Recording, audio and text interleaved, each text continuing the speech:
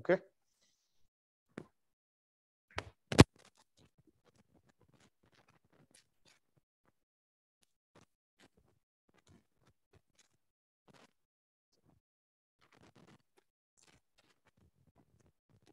Yes.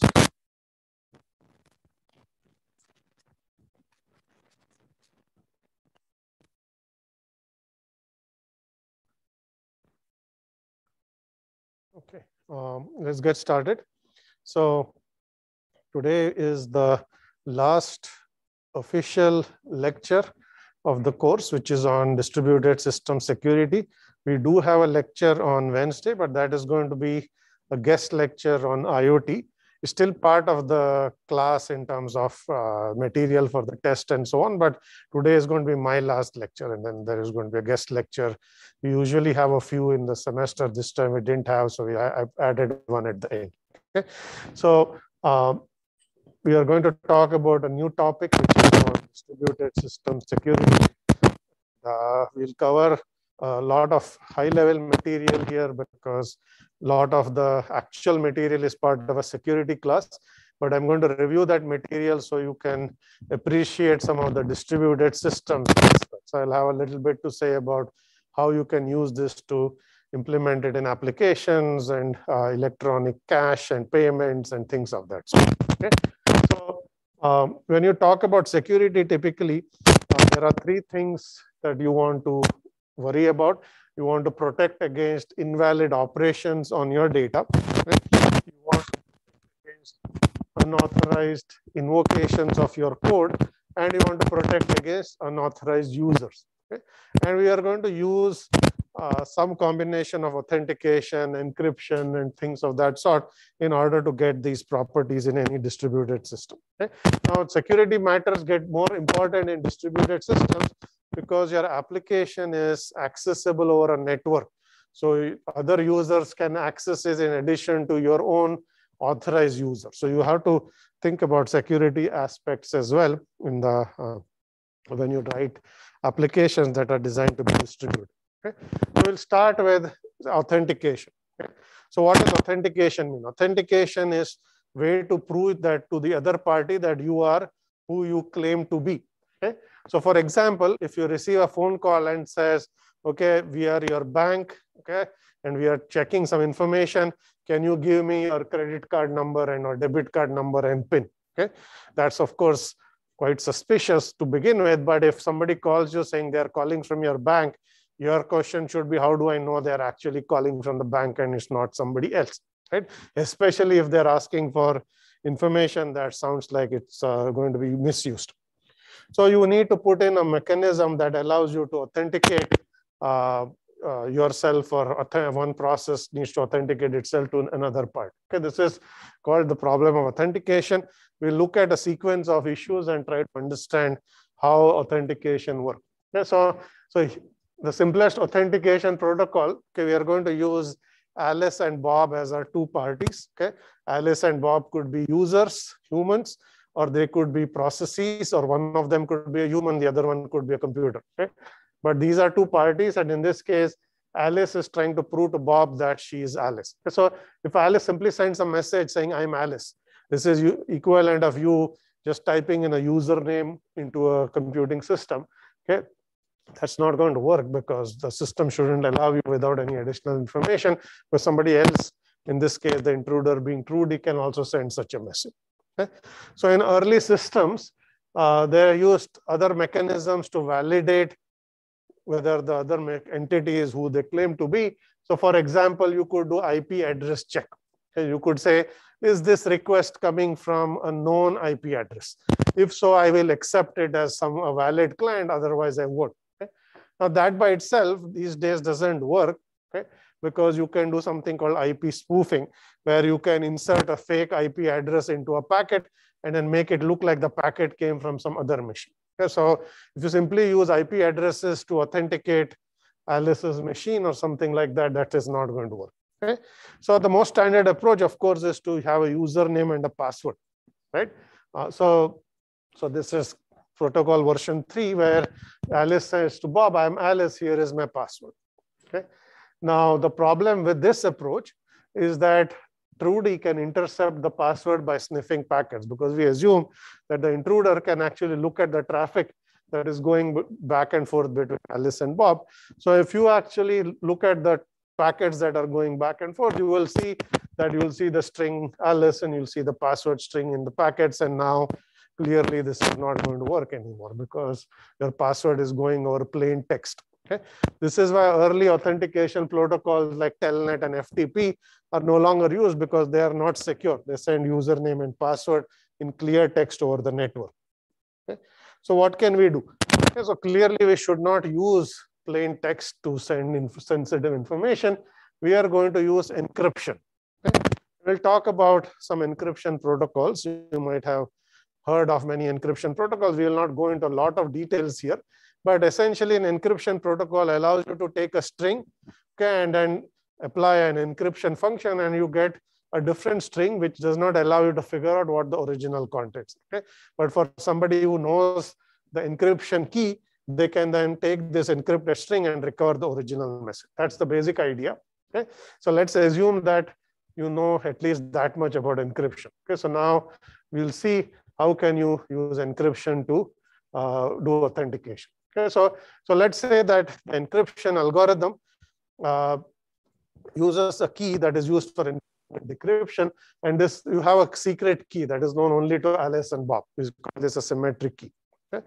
So Alice is going to send an encrypted message to Bob, which is encrypted saying I'm Alice, and it's encrypted using a key that only Alice and Bob know. Okay? So it follows that only Bob can decrypt this message, okay, and figure out what the contents of the message is, and the message says I'm Alice. Okay, so in this case, Bob knows that only Alice could have sent it because only she knows the key, and you have decrypted it, so you know it came from Alice because it was encrypted using the key that only the two of them know. Okay, so in this case, Alice can be authenticated, otherwise you don't authenticate. Okay, now even this technique is has vulnerabilities. Okay, the biggest problem is it is going to suffer from what is called a replay attack, or also called a playback attack. Okay, what if Trudy takes the encrypted version of this message, that you take the packet exactly as it is going over the network, okay, and simply hand that packet to Bob at a later time. Okay, so it's already encrypted with Alice's key. You just take that message and you, at a later time, you present it to Bob saying, I am Alice, and Bob will decrypt the message and say, yes, you are Alice, and let you in. Okay, let you log into the system. Okay, so this is called a replay attack, where you take a sequence of messages, capture them, okay, or not capture as in you make a copy of them as they're going over the network, and then you replay them in the same order at a later time, and then you trick Bob to authenticate you. Okay, so just by using encryption will not solve the problem. Okay, so what can we do here? Okay, so your thought? Inserting identity. Identity is the username we are trying to identify. Yes, to make sure I am the Yeah. So what? How would you do it? Yeah, whatever you want. You can check all the packets that are going on the network, and then you can spoof network addresses. You can capture packets and replay them, right? So. Okay, so you can change the security key, but that requires that you have a different protocol all the time, right? So while the security key is the same, you can do a replay attack. So unless you change the key for every login, it's not going to work, right? So, but that is the basic idea, which is that you want to change some information for every time you're trying to do authentication. That's the only way it's going to be secure. And this concept is called a nonce. Okay, a nonce is essentially a once in a lifetime integer. Okay? It's an integer that's generated once in the lifetime of this application, so it will never be used again. Okay? So we are going to essentially use a nonce to help us do authentication and prevent replay attack. Okay? So here is protocol version 4. Alice sends a message to Bob saying, I am Alice. This goes in plain text. Okay? So what Bob is going to do is Bob is going to issue a challenge saying, here's a nonce, prove that you are Alice. So nonce is a once in a lifetime integer that Bob has generated. Okay? So you say, I'm Alice. Bob says, prove it. Here's an integer. Okay? So essentially, the Alice is going to receive that integer. And then Alice is going to encrypt that integer rather than her username, encrypt the integer with the secret key that they have and present that secret key. Okay?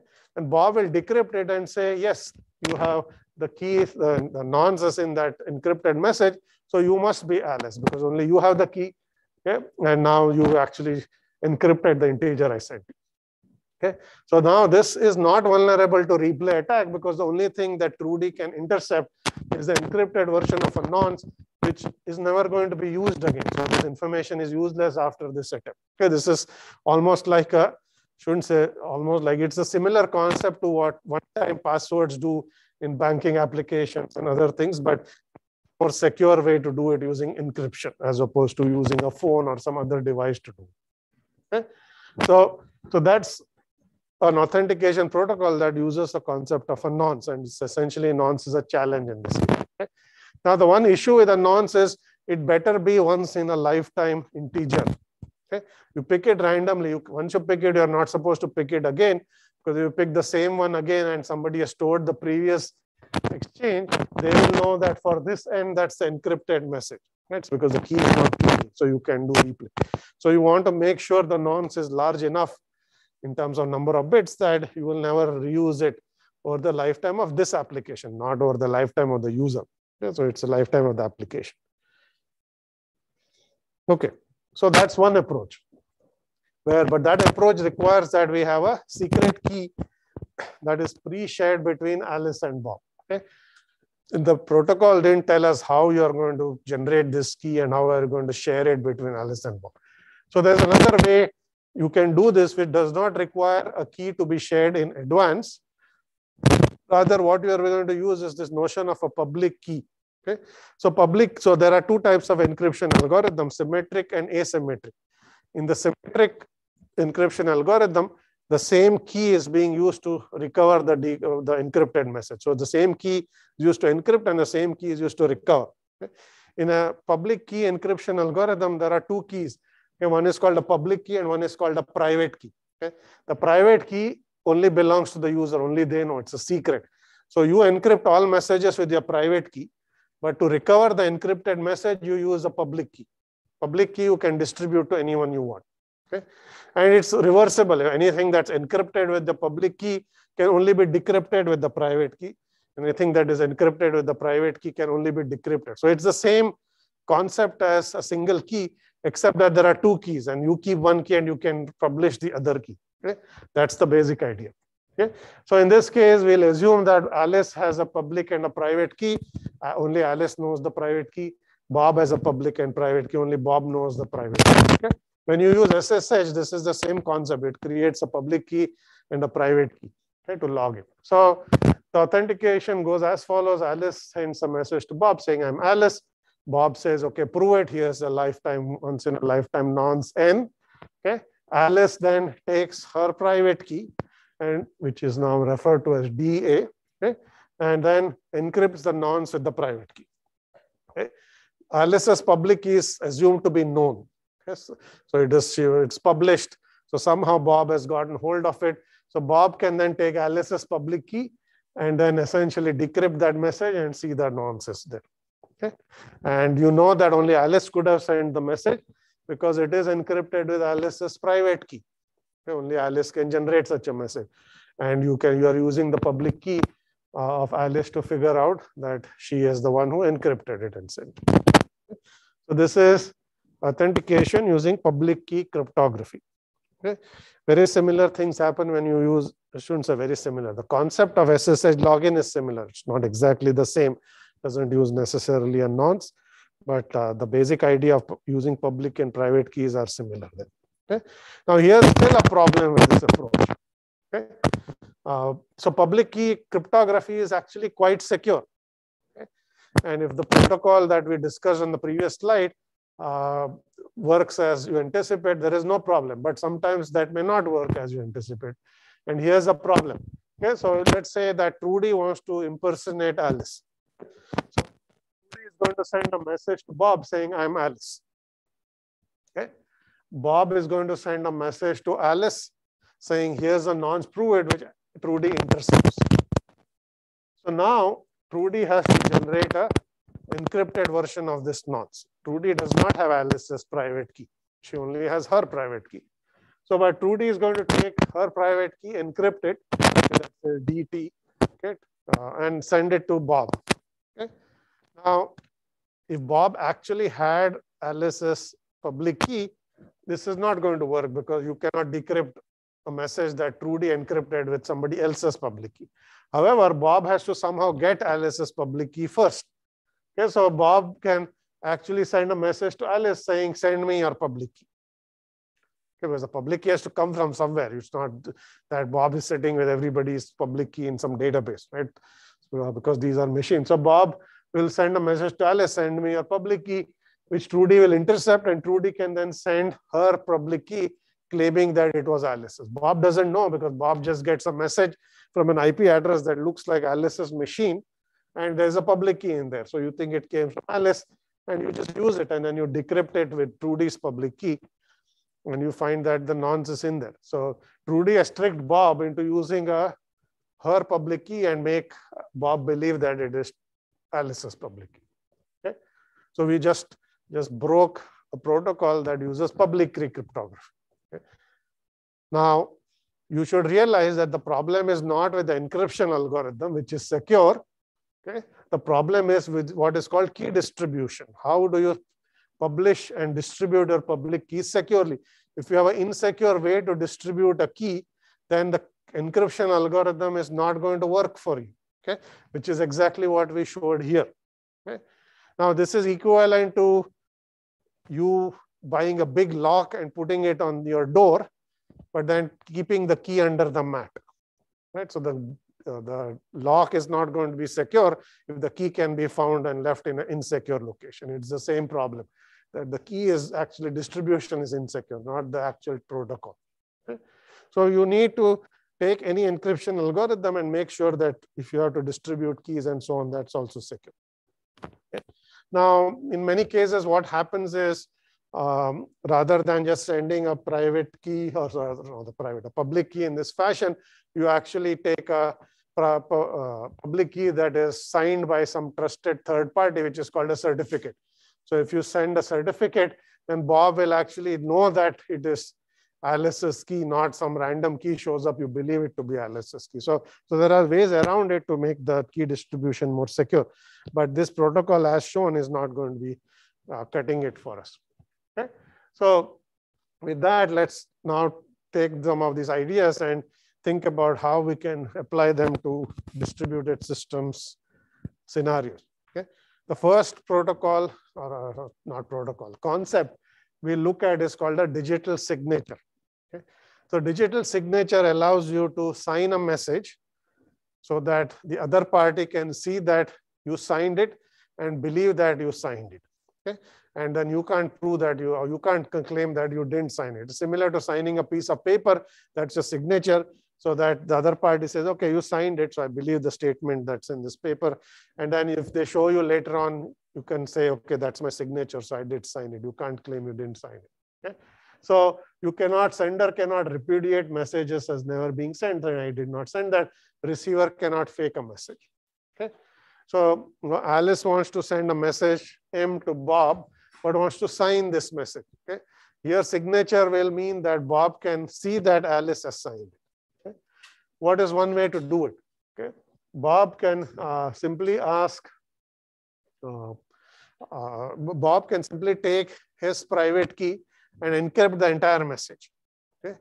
Encrypting a message with your private key is like signing it because only you can do this operation. Nobody else can do the operation.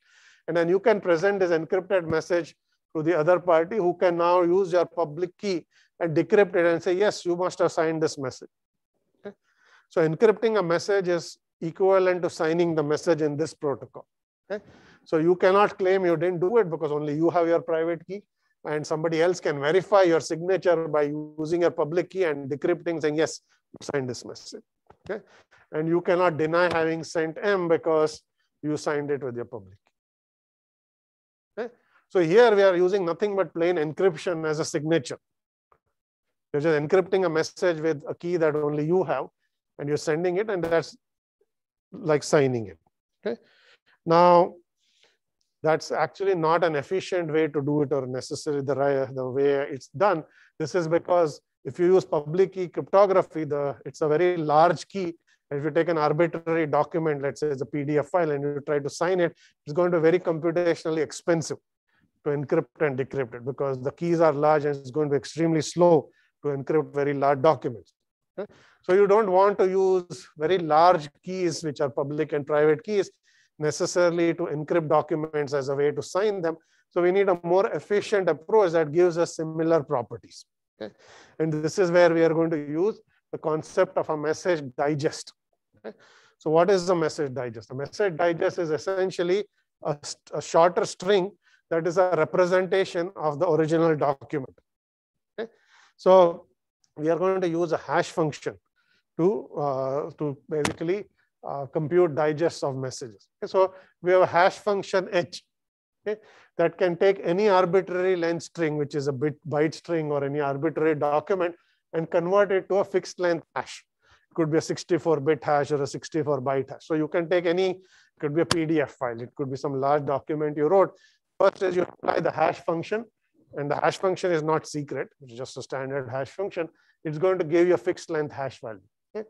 Then you're going to actually digitally sign the hash value, not the document. You're going to sign h of m, where m is the message and h of m is the hash of the message. Okay?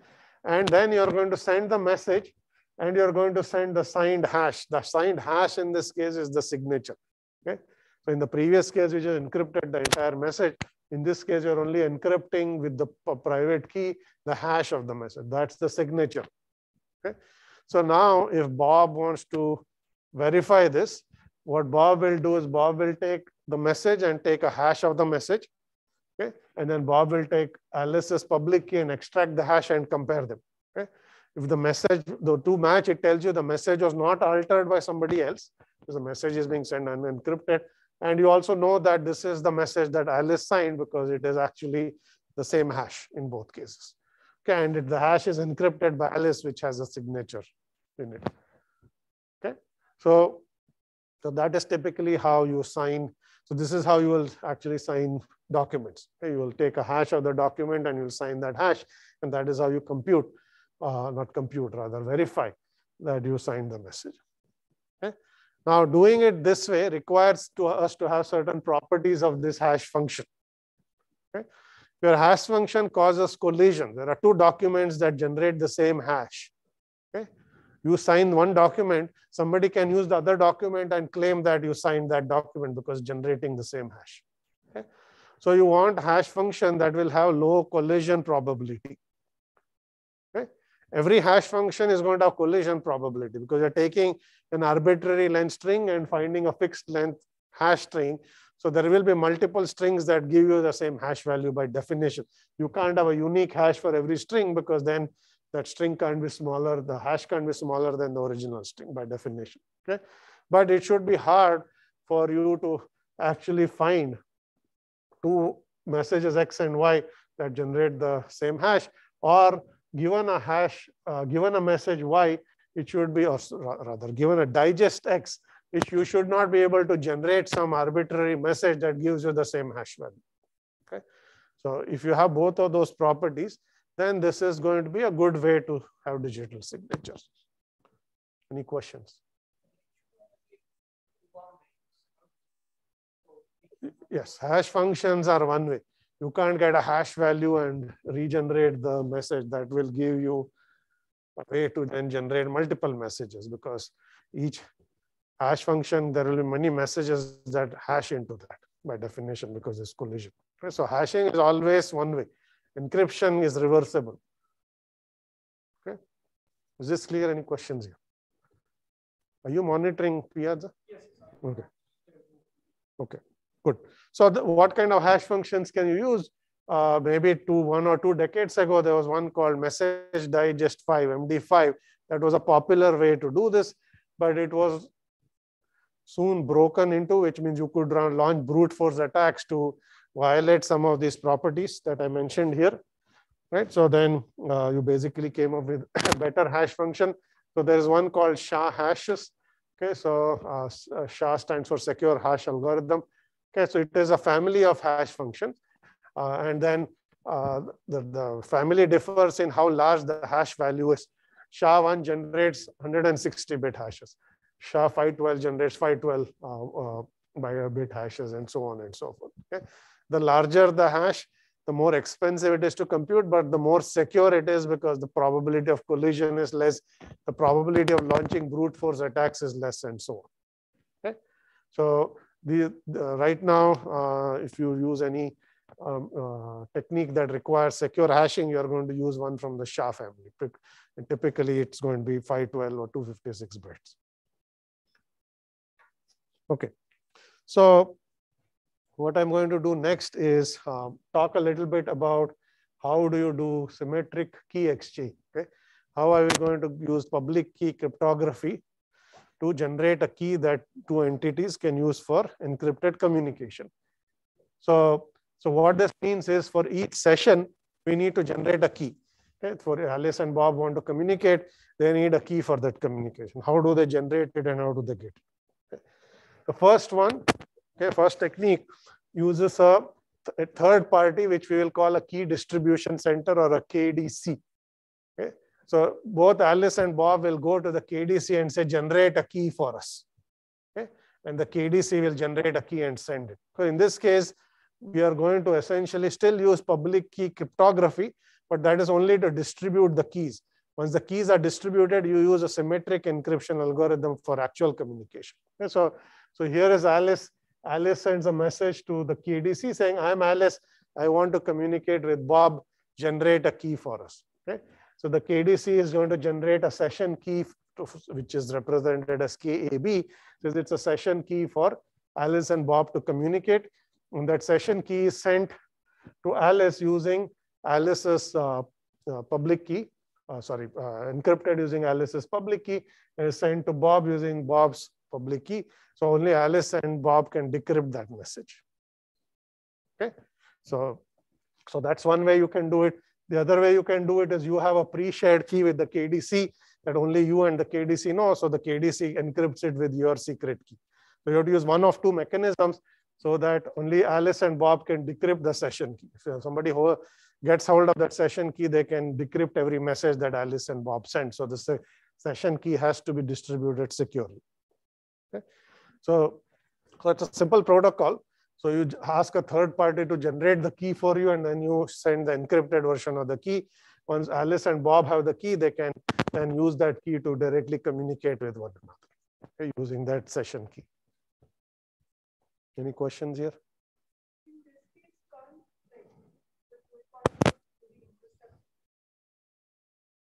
Okay. The question is, can Trudy intercept the key?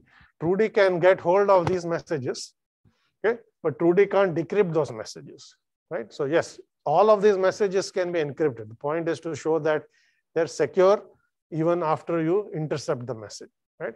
So suppose that Trudy just gets hold of this message. Okay, it's encrypted with the key that only Alice and the KDC know. So Trudy cannot decrypt it and get the key. Right? It's not so. Key is sent encrypted. Key is not sent plain text. Okay. So here is how you would do this with using public key cryptography and no third party. Just Alice and Bob send messages to generate a session key. Okay. So Alice is going to send a message to Bob. So Alice knows Bob's public key. Bob knows Alice's public key. Public keys are known. So Alice is first going to generate saying, I'm Alice, here's a nonce. Okay? And this is now encrypted with Bob's public key and sent to Bob. Only Bob can extract the nonce because only Bob has the private key to get it. Okay? So Bob gets that nonce, generates a second nonce, so RB, okay? And then generates a session key, and then sends all three pieces of information. So here's your nonce that I'm sending back. Here's a new nonce I generated, so you have to send it back. Here's a key that we should use for our session. All three pieces of information are encrypted with Alice's public key and sent it. Only Alice can extract this. So once Alice does this, she sees that the nonce has come back. So she knows that it is for this session. She gets a new nonce. Okay, and then she's going to take the session key, encrypt the nonce, and send it back. Right? So Bob can use the session key to get that nonsense, say, okay, we are now authenticated and we have also generated a session key. Okay, so you're doing authentication and you're generating a session key all in one step. Okay, so you're just like logging in and getting a session key for encrypted communication. Questions on this? Okay. So as I already mentioned, public keys are supposed to be public. So everybody needs to know what your public key is. But then how do you distribute it to somebody? Okay. First time you send it, you can't encrypt it with anything because you're just sending it. You can publish it on your website, for example, saying, here's my public key if you want to communicate with it. But all of these are subject to what are called man in the middle or person in the middle attack, where an intruder can get hold of your public key and replace it with some other public key to trick somebody else in communicating with you. Okay. So, and we saw that earlier when we were doing authentication. The question is, how do we prevent that from happening? Okay. The way you're going to prevent this is using this notion of a certificate. Okay, so this is how you are going to distribute your public key. But when somebody gets a public key, it's not just an integer because keys are all integers. Okay, so the key will actually have your name attached to it. Okay, and that name is going to be signed by a trusted third party. Okay, so which is called a certification authority. So if you want to distribute your public key securely, you should first get a certificate for that key and then present that certificate. The certificate will have your name saying this key has been issued to such and such. It could be a human, it could be a machine. Okay, name it could be because the parties could be either actual users or they could be machines, but it'll have either the machine name or the person name. It will have the public key, and all of that is going to be signed by the certification authority's public key, or sorry, private key. So certification authority certifies that this certificate is genuine. Okay? And it's assumed that certification authorities are well-known entities. Everybody has their public key to begin with. Okay? So if you are provided a certificate, you just decrypt it with the encryption authority's public key and verify that the public key inside the certificate actually belongs to Alice or belongs to Bob or is a public key of a certain web server that you're communicating with and so on. Okay? So this allows you to use a trusted third party, which is called a certification authority. Okay? This is how all browsers are actually going to use HTTPS. Whenever they connect to a machine, the machine sends a certificate. First thing you verify is the certificate valid? Is the machine the actual machine I need? Okay? And then the way the browser verifies this is browser has built-in support for several well-known certification authorities, which means that their public keys are pre-stored in the browser app when the browser app was built. So if any of the well-known certification authorities issued that certificate, they can immediately decrypt it and see. Okay? Or sometimes you may have a certificate that's signed by somebody the browser doesn't know. This is when you get a certificate warning. Maybe you've seen that before. Because it'll say, I cannot validate the certificate. Should we proceed or not, or something like that. And so, but most cases, if you have well-known certification authorities, you can validate the certificate. Okay. So, any questions on this? Okay. So certificates are what is used today as the means to disseminate public keys in a secure way. You should not typically put an integer string on your website saying, here is my, because people put their PGP keys and so on their website. That's not secure because somebody could intercept it, somebody could modify it, and you don't know whether the string has been modified and so on. A better way is to get a certificate on your name, which has your public key in it, and then put a certificate. Because certificate, if it's altered, it cannot be decrypted. So if it gets decrypted successfully, somebody can verify that it is your public key, not somebody else's that you inserted for a person in the middle attack. Okay, so with that, we can now talk about applications. We kind of did authentication. I alluded to encryption. We didn't get into encryption. We looked at sharing public keys and so on. Now we can actually look at how to apply this in networks and distributed systems. Okay, so first thing is when you have large-scale enterprises that use different applications, okay, security is a big problem, okay, because there are many ways intruders can get in. So if you look at a typical enterprise, it's going to use a multiple layered approach to secure its machines, the applications, and so on. So you will have things called firewalls that actually check which packets are let in or let out. You have deep packet inspection techniques that look inside packets to see is there a virus in this packet. There will be virus scanners that are on emails that are coming in. You will have virtual LANs that allow you to limit your communication. You will have password servers that only allow authenticated machines to get on the network. You will have Wi-Fi password to secure your Wi-Fi. You will have VPN to secure your traffic. You will use SSL certificates to encrypt or authenticate yourself. Okay? So it's a long list of things, and the list keeps going on. Actually, it doesn't end there. You will have websites that uses SSL. You will have challenge response authentication, one-time passwords, two-factor authentications that you see even now when you log into your Gmail and so on, where the phone gets a password, and then the thing goes on and on. So what this says is security is a difficult problem to address. There is no one approach if you use that says everything is set, because there are many ways intruders can attack your system. So you need a multiple layered approach where you use lots of different security techniques that work together to secure your network, your applications, and data. Okay? Now, in this class, we don't have time to examine all of this because you have to take a class on computer security to go through it. But I'm going to take a couple of these things and we'll talk about them in a little more detail. Okay, but with that, let's first talk about firewalls. Okay?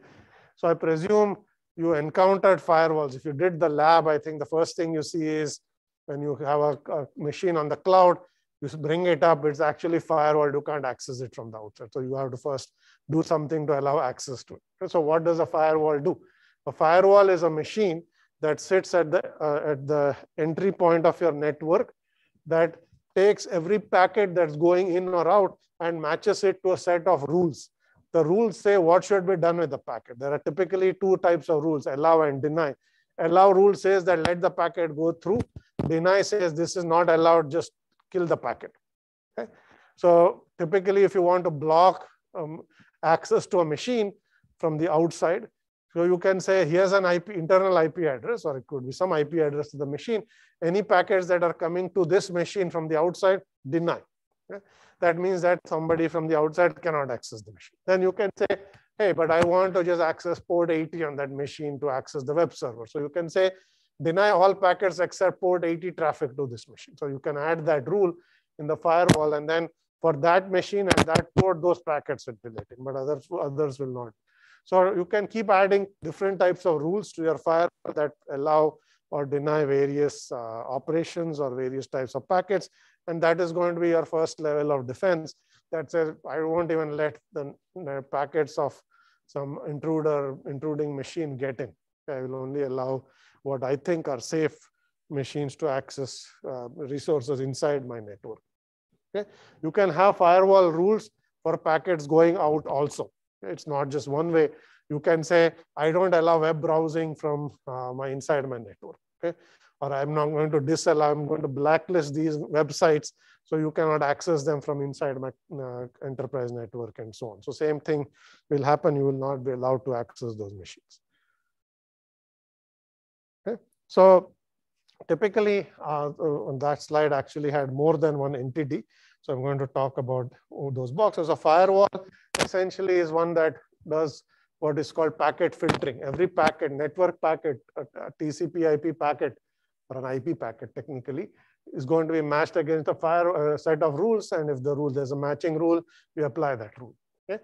Then there are higher level firewalls, which are called application gateways. Okay? Application gateways can actually, they don't just look at the source address and the source port number, destination address, destination port number, and make a decision. They can actually do more sophisticated things. Okay? So for example, they can look inside packets, or they can say, here is what I should do with this packet. I should send it to this machine, okay, and things of that sort. So you can have what are called application level gateways, which are machines that are going to intercept specific types of application packets and do certain things with it. So, so email can be sent to an email server, all incoming email. All web traffic can be sent to another server. So you can do this at an application level. Okay, this is also where you have what are called deep packet inspection firewalls or DPI firewalls. Okay, they actually look inside the packet to find signatures, saying here, I know these types of viruses. Do I see a matching signature of a virus? If so, you'll drop the packet. Okay. Packet firewalls only look at IP address information. They're not looking at the content. They're looking at header. Okay, when you start looking at the content, you get these deep packet inspection or application level gateways or firewalls. Okay. So next, I'm going to explain how, using some of the concepts we looked at earlier in this class, can we make email secure. Okay. The first thing, it should be clear, if you're sending an email, by default, there is no security. Right? The email is going unencrypted, so anyone can read that email. Okay, email is easily spoofed. This is why you get a lot of junk mail claiming it came from somebody. You can just replace the from address and you will think it mail came from somebody. Right? So there are all kinds of problems with email. Okay? So how can you make it secure? So we'll say there are 4 requirements if you want to make it secure. First one is secrecy. Secrecy means no, somebody else should not be able to read your email. It should only be read by the intended recipient. Okay? Second is sender authentication. The recipient should be able to verify you sent the message, not somebody else claiming to be you. Okay? Third is message integrity. Message integrity says that somebody should not alter your message. Right? So you said, yes, I'll give you an extension for lab 2, and then somebody maliciously says, puts the word nots, and then you'll say, I will not give you an extension. Right? So then that doesn't make you happy if somebody can do something like this. Right? So that's message integrity. Receiver authentication says that only the receiver should be able to read the message, nobody else. Right? So how do we do all of this? We'll build it one step at a time. So we know how to do secrecy already. Okay? Secrecy is going to require us to encrypt the email, because emails do unencrypted. Right? So we could use public keys to do this, but public keys are long, they're expensive to use. So what we will do, if Alice wants to send a message to Bob, Alice will first generate a random symmetric key K. Okay? Alice will encrypt that email message M with this K. Okay? And now you have to send. So then Alice will take the key and she will encrypt it with Bob's public key, okay, which is known. And what you send as your message is the encrypted version of the message encrypted with the key K, and the key K itself encrypted with Bob's public key. Okay? So now only Bob can extract this key first thing, because only Bob has the private key. Okay? No one else can extract the key K. Without extracting this key, you cannot decrypt the message. Okay? So this follows that only Bob can extract the key and decrypt the message. So no one else can read the message or get hold of the key. Okay? It's a very simple way to encrypt messages without using very long keys. You are using a shorter key and you're sending the key itself in an encrypted. You could have, of course, taken Bob's public key and encrypted that entire message and sent it. Okay, but that key is very long and it's very expensive to decrypt and encrypt it, because longer keys are more computationally expensive. So you're using a cheaper method, which is a shorter key to encrypt it and then send that key. Okay. Okay, so that is going to give us the first of the 2 things. Okay, so now we want to add authentication and integrity without secrecy. Okay, so what can we do here? Alice can use the hash idea.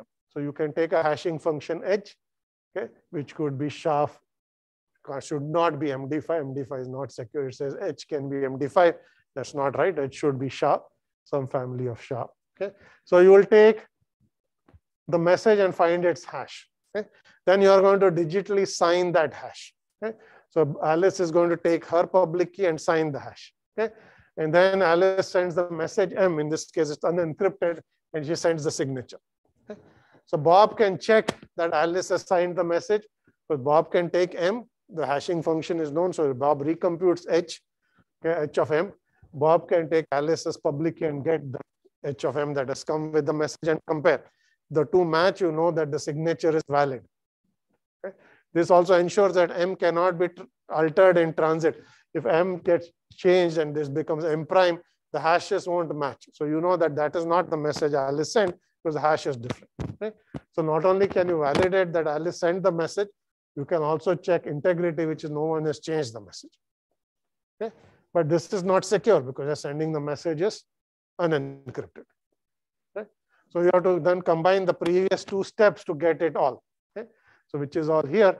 So first is you get a message M, you compute a hash, you sign the hash with the public key. Okay? Then you take the message and the hash, and you get another message M prime, which is the concatenation of those two messages. Okay? Then you are going to generate your secret key K. You're going to encrypt all of this, the message and the signature get encrypted. So that is essentially now K of M prime. You take the key, you encrypt it with Bob's public key, send it. So now I send the key, I send the encrypted message, I sent the hash of that message. Okay, so M prime has both the message and the hash. So this is how Bob can now extract the key and get this message M prime that has the message and the hash, can compute the hash, compare them, and then validate everything. Okay? So this is going to give us all of the properties we want. Okay? So that is essentially what PGP will do to send secure email. Yes. Yeah. M prime. So question is M prime, the concatenation is like you add a mail signature to your message, right? You write a message, your signature gets added. It's the same thing. You write a message at the end, that encrypted string, which is a signature gets. It's not a textual string which has your name and your email or something. It is an encrypted string, but yes. Okay, any questions here? Okay, so next we are going to talk about SSL. Okay, this is something you probably about. So HTTP communication by default is also not secure because HTTP is sending messages over TCP. So everything that is in your HTTP message can be read, right? So if you're sending HTTP messages to your bank, all the bank information of your account will be in that HTTP reply. It will all be something that somebody can read. So you don't want HTTP traffic to go unencrypted, which is why you can use a concept called a secure sockets layer, SSL. So this just takes any vanilla network sockets, and you all know what sockets do because we looked at this in the course, and you add an encryption library on top. So when you try to do a send on the socket library will first encrypt it for you, send it, and then at the other end, the socket library will decrypt it. So the application is not doing anything. Application is simply doing send and receive, but the library actually has built-in encryption. So it is a secure version of sockets. It's like the sockets you saw, but it's a more secure version. Okay? So this is one way you can essentially think of SSL, but when it is used with the concept of HTTP, here is how it will work. Okay? HTTP can be made more secure by using HTTPS. S stands for secure, which means that it is using SSL to communicate. Okay? So now to do for this encrypted communication, you need to generate a key. Right? So here is how it will work. Your browser will contact the server saying, I need to set up a HTTPS connection, not an HTTP connection. Okay? The browser will then say, I support some SSL version 2 or 3 or whatever it may be. Okay? The server is first going to say, here is my certificate, here's my public key. Okay? Because you don't know, you can contact a random server because the user wants to connect. The browser may never have contact. The first thing server says is, here is my certificate. Okay? Certificate has the name of the server, it has the public key of the server. It is signed by a trusted certification authority. So the browser will validate this machine is actually the machine I want to contact, and this is the public key of that machine, and extract that public key. So now the browser has the server's public key, which it didn't have before. Okay? So you used the certification authority to decrypt it. So you got a public key of the machine. So browser then generates a session key K. Okay? And then it will encrypt it with the public key it just got in the certificate. And then it will send that off to the server saying, here's the key we are going to use from now on. Okay? And you're essentially going to say, all of these further messages will be encrypted. Here is the key. So the key is actually sent encrypted with the public key. So only the server can decrypt it. Okay? So you shared the key. Now the keys at both ends, you can then use the key to communicate. Okay? So this is essentially what will happen in the SSL library layer. Okay, HTTP itself won't do this, but the SSL version of the library will do this for you. Okay. questions on this? Yes.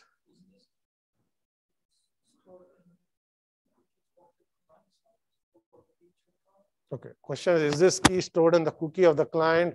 It will not be stored in the cookie of the client. It's a session key. It's only kept in memory. If you keep it on disk, then somebody can read it, obviously. Right? So every time you connect, you will redo this because this is done for each socket. Right?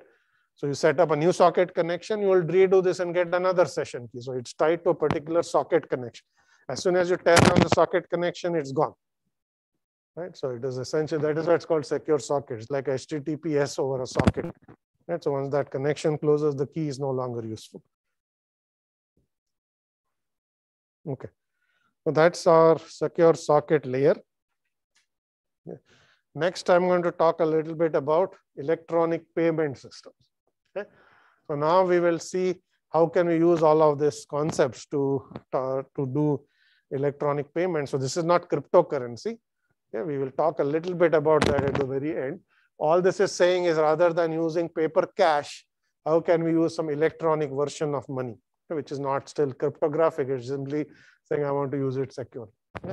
So cash does not have any security in that if somebody steals the money, it's gone, you can't trace it and so on. Okay. So now normally banks are going to work with other types of ways to make payments. The simplest one is a check, right? So you basically then, here is how the check works. You basically write a check, you give it to the payee gives it to deposits into their bank, and their bank and your bank have something called a settlement process where the check is sent to your bank for collection. Your bank will validate the signature and send the payment. Once it comes into the payee's bank, the payee has access to. Okay? Now this is done using paper route. There's no electronics, anything here, but that is how checks work, right? Now, so that the first one was cash, by the way. So payer goes and withdraws cash from their bank, gives cash to the payee. Payee can, of course, spend it or deposit into their bank. Less secure check, little better. You're not using actual cash. Okay. Then credit cards are done similarly. The bank issues a credit card. Okay, so you present that to the merchant, which is the payee. Merchant contacts the bank saying, I want to authorize so much money. There's some settlement. Usually there is a some other entity like MasterCard or Visa that's present here, not shown in this case. But essentially that will authorize the transaction, and then the payer's bank, or it could be a credit card company, but let's assume it's a bank, will then generate a statement, and essentially the payer has to pay, and then it gets paid to the merchant. Okay? This is a similar settlement process that involves collecting the credit card payments and then settling it with the bank. Okay? So that's credit card. So none of this uses any encryption. This is how you have actually done payments with banks and so on. Okay? So how can we now replicate some of this with encryption but give some nice properties? Okay? So the first concept is called electronic cash. Okay? It's a way to securely have money. Okay? This is not used currently, but there are now proposals to actually have electronic version of currencies like a normal currency, not cryptocurrency. They might start using some of this. But here is the basic idea. If you want to have the properties of cash, okay, checks and credit cards are not anonymous, right? If you go write a check to somebody, they have some information about you. Your name is on the check. You basically present a credit card, your name is on the credit card. But if you go and pay in cash, whoever you're paying to doesn't actually know who you are unless you identify yourself. The cash itself doesn't identify. Right? So how can you have electronic payment that preserves the anonymity of cash? Okay? So the way we are going to do this is we are going to construct an electronic coin, okay? And we are going to essentially issue that coin so that you can make payment with that coin, but the coin doesn't have your name, but yet the other party can validate that it's valid money. Right? So here's how you'll do it. You'll generate a coin. I mean, you or the bank, whoever, somebody can generate the coin. And first thing is you're going to blind, the coin will have a unique serial number. You're going to blind it. Okay, this is like I take a cash and I put it in a piece of envelope, so you don't know what the number on the cash is, the dollar bill is. Okay? So I take the blinded version and I send it to the bank. The bank will sign it, saying I sign this $10 coin. So it is authentic. Okay? So then it comes back to you, then you unblind it saying, this is token number or $10 coin with this sequence number. Here's a signature from the bank. Because the bank has signed this as authentic because you withdrew that money. Okay, then you can go and send it to the receiver saying, here's a payment. Okay? The receiver has to first authenticate that this actually is valid. You're not giving them actual cash, you're giving them some number and a signature. So they will contact the bank and validate saying, here is this number, here's a signature, is it valid? Okay? So the bank will first check that they signed it, the signature is valid. Okay? Second thing that the bank can check in this case is that the money was not already spent. Okay? Because there's nothing that prevents this payer from, this coin is just a string. I can present the same coin to two merchants. Okay? I can just try to spend the same money again. So the bank shouldn't validate the same coin over and over again. You can only spend it once, right? So once you validate it, the bank will assume it's spent. So if somebody, you try to use the same money somewhere else, the bank will say it's not valid. It's already been spent. Right? So your bank is going to use that signature and figure this out. Now the interesting thing here is the bank doesn't know who is spending because you sent a blinded coin, and so the bank is not tracking essentially the identifying that such and such user has this coin. They only know they issued a coin with this number. Okay, and then you can spend it once, but you don't know who has that coin. So that's the part that makes it somewhat anonymous. Okay? So we didn't look at the encryption and all of that, but you get the general idea from signatures and so on. Okay? This was a nice proposal, but never went anywhere, right? Because this actually is not used. Instead, cryptocurrencies have taken over. But this doesn't actually require lots of what you need in the crypto world.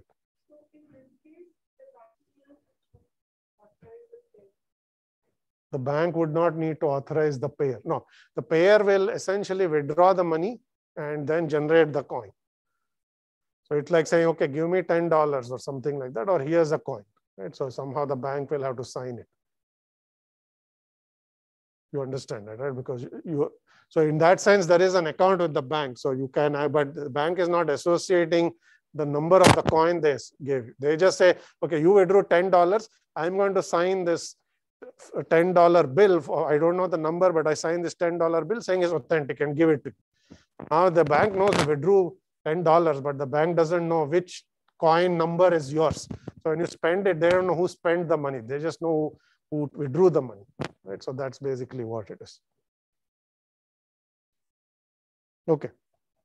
So last is we are going to just talk a little bit about Bitcoin and then we are going to end. Okay. So clearly that electronic payments that we had talked about in the previous slide is a good technique, but didn't really go very far. But instead what has taken over is this P2P electronic decentralized currencies, which are called cryptocurrency. There are many different families of it. The most popular one you probably heard of is called Bitcoin, as based on an open source crypto protocol. Okay, that was that has this notion of proof of work and things of that. Okay, we will look at the basis for Bitcoin, which are blockchains and distributed ledgers. But by and large, the way this works is the currency in Bitcoin is generated by the participants in the Bitcoin network. Okay, so you need, it's peer-to-peer protocol. You need peers to allow you to validate transactions and do some work for the network. And you get a reward for doing this work to keep track of who has transferred money to who else. All these transactions have to be logged in some public database called a blockchain, and you want peers to participate.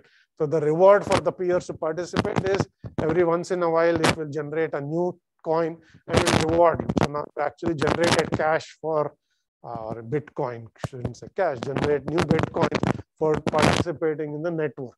Okay? So you have to expend resources to generate a coin. The number of coins that get generated decreases exponentially. So over time, more and more work has to be generated to generate the next coin. Okay? This is why from an environmental perspective, it's not sound, because there are lots of Bitcoin miners that are trying to participate to mint money. They think that just by essentially doing computation, I can generate money. But over time, more work has to be done to generate 1 unit of money. And that means you're spending a lot of energy to do this.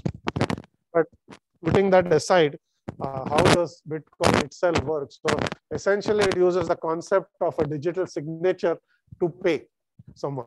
Okay, so and you have a distributed ledger called a blockchain to record all the transactions. I'm going to show you some pictures to, oh, wrong slide. Show you some pictures to explain how all of that works. Okay? So at the basis of all these cryptocurrencies is called blockchain. Blockchains have nothing to do with cryptocurrencies. They are just a distributed public database. Okay? So which means that this is a database where every transaction that is recorded is publicly visible. Because think of it as a database where anybody can go and look at what entries are in the database, when the entries were made and validated. Okay? So the idea is that every transaction, if you pay somebody $1 or one cryptocurrency unit, it is going to be recorded, saying such and such person gives such and such other person this. You know, you don't actually record identities of people, but you record public keys, saying this public key transferred this money to some other public key. You may not know the true owner of the public key, but every transaction is recorded, so you know which public key has how much money in the network. Okay? So it's a public database. Okay? So that is a distributed ledger. Okay? So it's a ledger in that a ledger is basically just a log of transactions. So you have a log that's in your database and it's completely public. Okay? So the blockchains are at the heart of a lot of these things. Now, blockchains have a lot of applicability beyond cryptocurrencies, because any place where you need a public record of something that anyone can go and verify can be a use case for a blockchain. Okay? Here's an example: stock register, stock transaction. So there's stock trading, right? So you can record how the transaction, who bought what stock, all of that can be recorded in. So that if there is any dispute, you can go and check the transaction. Okay? Land purchases.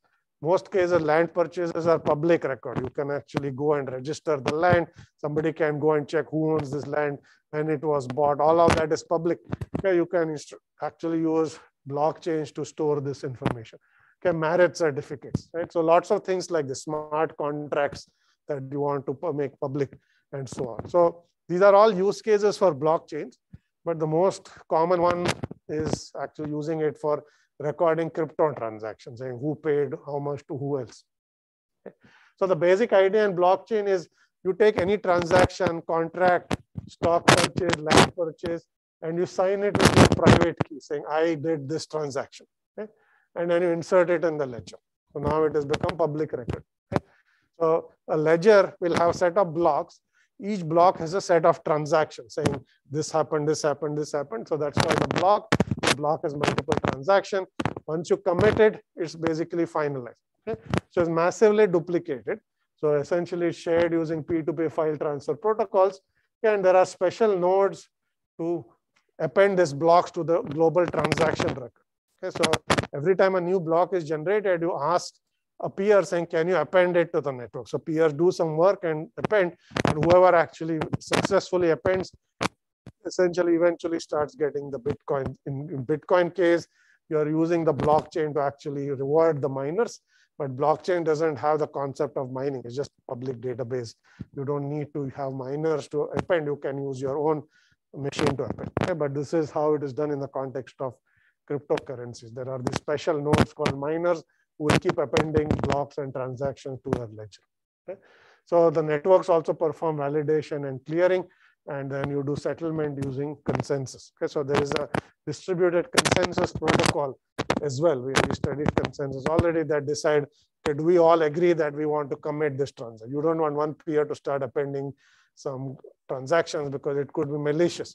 It could start putting bad data. So you want a consensus protocol to ensure that you can't attack the network and so on and put bad transactions. Okay? So it has distributed consensus protocol. It has digital signatures. So a lot of the concepts we talked about, they all come together in this concept of a distributed ledger. Here are some pictures of how a blockchain works. So here is essentially a transaction that you want to record in your blockchain. First, you're going to encrypt it with your public key. Perhaps the other party also signs it if it's a contract and so on. And then you send it to a validation network. So the validation network is essentially a lot of peers that are going to first check that the transaction is legitimate and so on. And then you're going to construct a block. Okay? And then that block is eventually going to be appended to your global blockchain, and then it becomes part of that public record. Right? So you will essentially have transactions flowing in, and there's validation happening, consensus to say these are the transactions we should commit. Once it's committed, it becomes part of the network, and later on you can go and check that this was actually done and so on. Okay? Lots of details of how each step is done we will gloss over in this because I'm not going to go into, but this is at a very high level how blockchains are going to work. Okay, so now if you can use this question.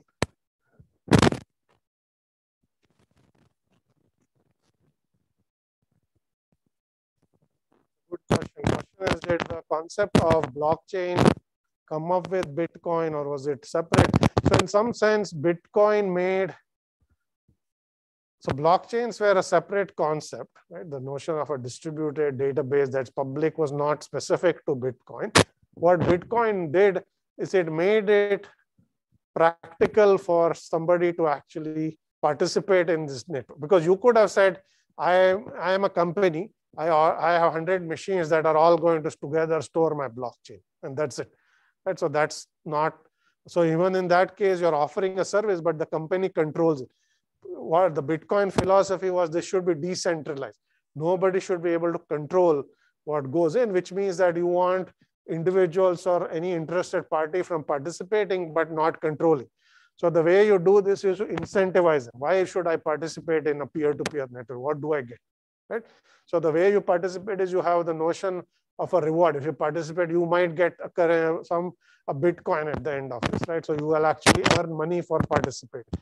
So they put in this incentive mechanism that made it practical and made people incentivized to participate in a network that implements a distributed ledger. Okay? So that is how they took an idea and made it practical. Now there are other cryptocurrencies where you don't actually need a public network. You can have an organization managing this network and things of that sort. Right? So and there are many versions of blockchains as well. Not all of them depend on P2P because it is just a way you make a transaction record public. You don't have to have peers to do this. You can have government run this for you. You can have some other entity run this for you. So there are many ways to implement blockchains. There are many ways to take a blockchain and incentivize users to participate. So Bitcoin's key contribution was it made blockchains a peer-to-peer system that incentivized people from joining it. So that is how you should look at it. Okay, so last thing I want to say is about Bitcoin. So assuming you have blockchains, so here is how Bitcoins are going to. So now you assume that there are users who hold Bitcoins, which is cryptocurrencies, and they keep them in their wallet. So if I want to pay somebody, okay, I have to take some Bitcoin, which has maybe a unique transaction number, and I have to transfer ownership. So currently I own this. So the way I make payment is I transfer ownership of this currency to somebody else. Okay, and the way we are going to do this is we are going to record this transfer as a public record. Okay? Now note that although you are recording that A has transferred this money to B, you are not actually putting A and B's identity there. You are using public keys, which may be anonymous. So you don't actually know who owns things. You just know that there are these public keys that are transferring money from one entity to the other. But here is essentially the idea. Alice and Bob want to conduct a transaction. You use their cryptographic keys, and then you essentially says, I'm going to transfer 1 Bitcoin from Alice wants to do this to Bob. Now it's yours. So then you take this transaction and you put it in the blockchain. And now Bob can actually hold that Bitcoin in his wallet and be the legitimate owner because it's recorded that Bob's public key is the owner of that Bitcoin. So each coin is a unique owner and the ownership is recorded in the ledger. And all transactions are public, even though you don't actually know the real owners. All of these are anonymized public keys. Okay? So this is how you will use blockchains to track your transactions.